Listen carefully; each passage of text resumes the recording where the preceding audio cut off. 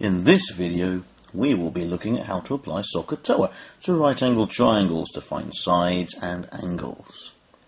Students often ask, what is the point of trigonometry? Well, at GCSE its uses are limited, but later on trigonometry is very important in the fields of design and architecture, from clothes to buildings.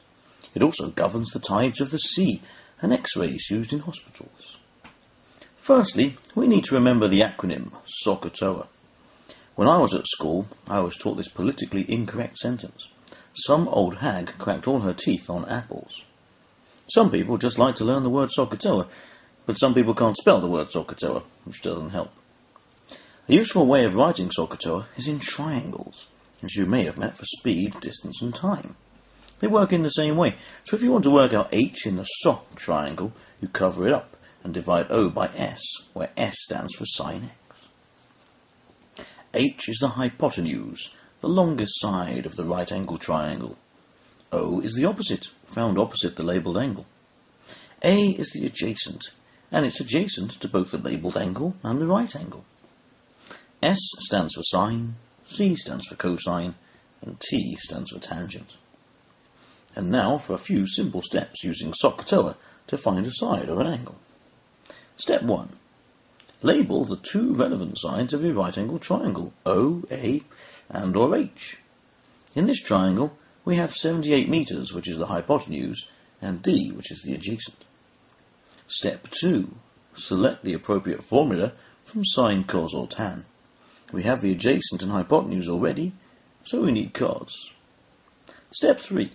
Substitute into the formula, multiplying or dividing as appropriate, and using the inverse function when finding an angle.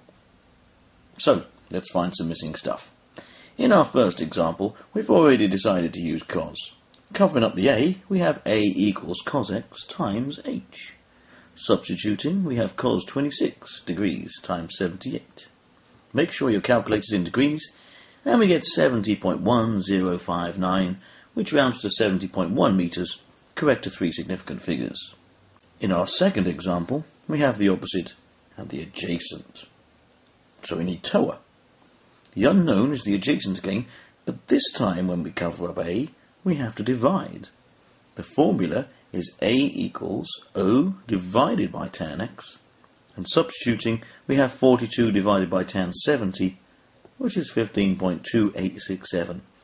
This rounds to 15.3 meters. We ought to find an angle before we go. In this final example, we have the adjacent and hypotenuse, so we need K again. When finding an angle, we cover up the S, the C, or the T. So we get cos x equals A over H, or 43 over 57. On the calculator, press Shift, then cos, then we do our division, and we get an angle of 41.0 degrees to 3SF. That's how you do Sohcahtoa.